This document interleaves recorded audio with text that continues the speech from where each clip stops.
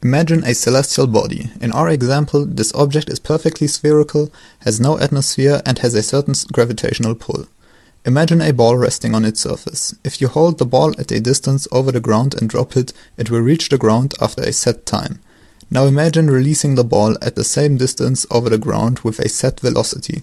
It will take about the same time for the ball to fall, but it will have traveled a certain distance depending on the fall time. If you throw a second ball with a velocity that is twice as high at the same distance over the ground, you will find that the ball has covered twice the distance. If the ball has a big enough tangential velocity, it will have traveled enough distance to actually increase its altitude over the ground because of the curvature of the body, but due to the gravitation the distance is kept the same. This state of continuous motion around the body is an orbit. You can alter the orbit by accelerating and slowing down at the right time and therefore changing the difference in curvature between body and spacecraft.